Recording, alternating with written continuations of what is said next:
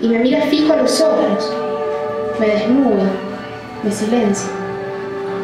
Busque algo, quizás alguien ya me ha encontrado, quizás me acurruque en algún dolor, a esperar que las palabras me sacrifiquen.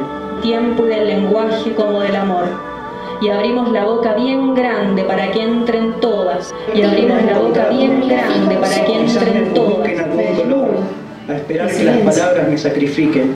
Me desnuda, me silencia. Esperar que las palabras me sacrifiquen. Me desnuda, me silencia. Y abrimos la boca bien grande para que entren todas, todas las reminiscencias. A esperar que las palabras me sacrifiquen. Me silencia.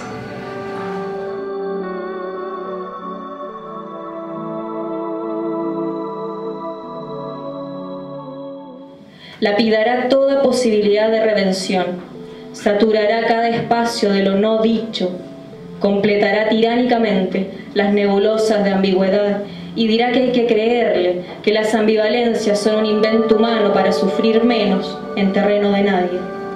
Enmudeció la noche, se desploma, exhala su anhelo de seguir con vida.